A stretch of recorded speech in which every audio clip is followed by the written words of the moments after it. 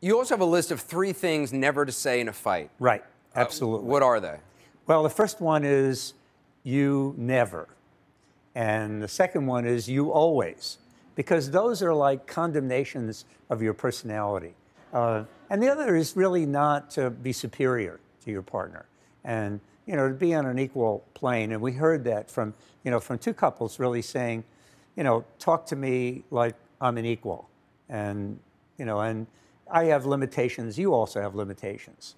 And that's really important, I think, that respect.